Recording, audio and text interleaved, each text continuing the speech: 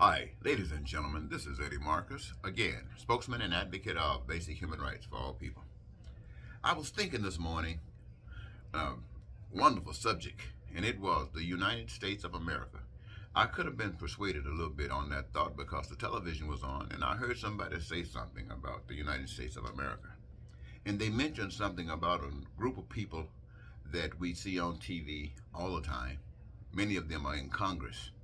And they're constantly talking about destruction. They're talking about the division. They're talking about destroying and tearing down America for one reason or another. And to them, I'm sure it's justified.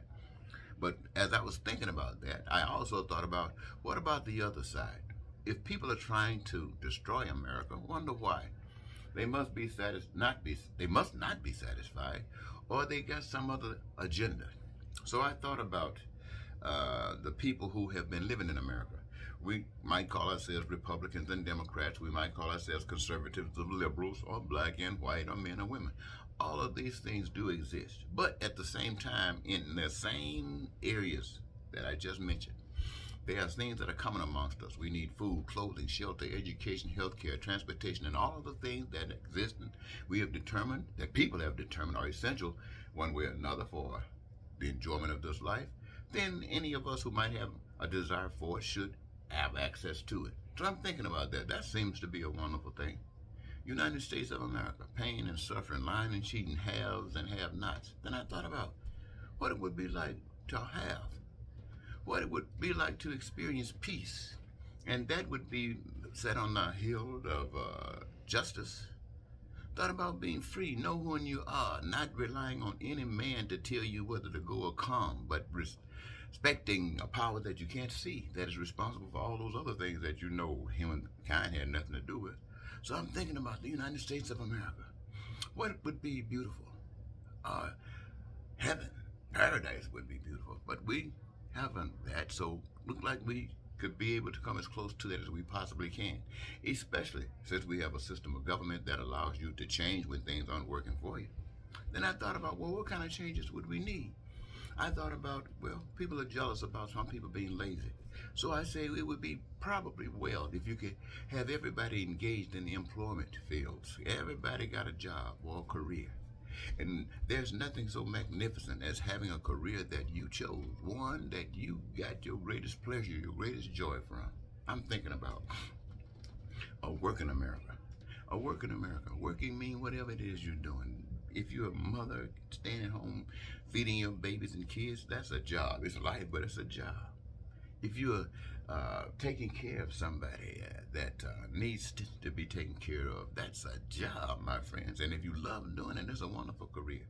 So my idea is to America, let us try to save America rather than split America up as some are trying to do.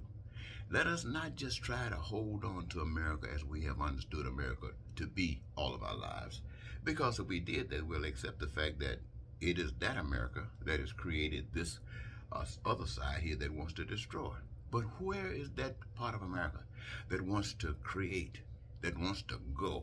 Not just make America beautiful in its infrastructure, but making sure that everybody have a career that's so versatile that people would have an abundance of goods and services, that no one would ever have to be left out of anything that they need, want, or desire. Why can't we make sure that these things exist? Making sure that you got all of those benefits so you can live in peace, be prosperous, and have joy, and your dreams come true. Why don't we do that?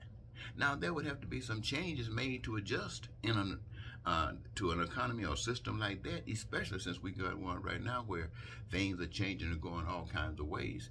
Now, I bring that to you, ladies and gentlemen, because I know that it can happen. I've already envisioned it myself.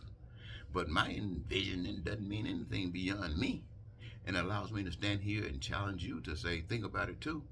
And if you can, let us change our move. Let us change our precept of what America can be and turn America to what we want it to be. What is it that we want it to be? We want it to be a shining state within the history of humans.